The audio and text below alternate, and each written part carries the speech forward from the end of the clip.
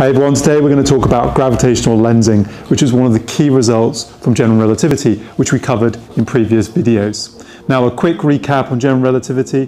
What general relativity tells you is that gravity is effectively curved space-time. In other words, mass curves space-time, and when you curve space-time, that means that objects no longer move along straight lines. Why is this? Well, imagine walking on the surface of the Earth. You walk from point A in a straight line.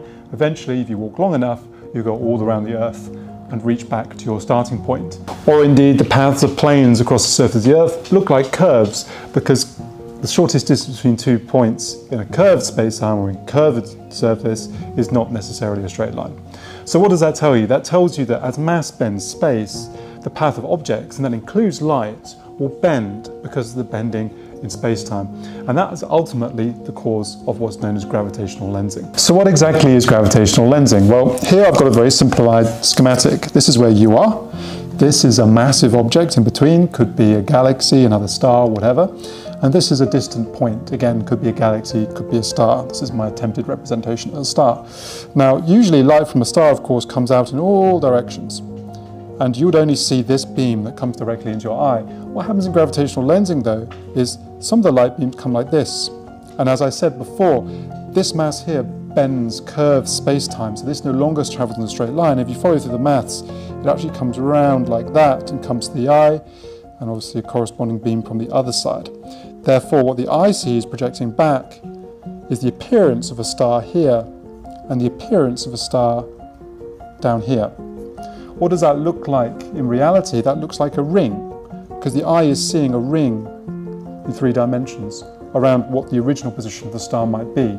This is called an Einstein ring and was one of the strongest predictions of general relativity, that where a star is directly behind a massive object, a ring shape would be produced around it. Now this is a hugely important result, not only because it demonstrates general relativity very strikingly, and here are a bunch of pictures of Einstein rings that have been observed, so nail on the head, but also the key use of gravitational lensing.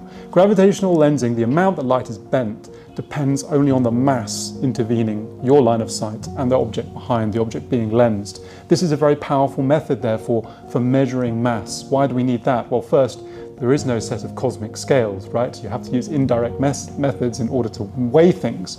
But more importantly, a lot of matter in the universe is not observable, the so-called dark matter. And if you apply the equations of gravitational lensing to galaxies, clusters of galaxies that intervene our line of sight with more distant light-emitting objects, you actually find that the amount of matter, the amount of mass, the gravitational pull, cannot be explained in any way by just the observable matter within that galaxy. In other words, there's a huge amount of mass that's completely unaccounted for, that is not emitting light, but is exerting a gravitational pull. And astrophysicists and cosmologists use gravitational lensing in order to make these weight measurements. And in fact, me myself, during my own PhD, this was exactly what I was doing, modeling clusters of galaxies and the dark matter distributions within them using gravitational lensing. And so therefore that sets up our next video, which will be on that precise topic. What is dark matter? How do we know it's there? And what implications does that have for cosmology?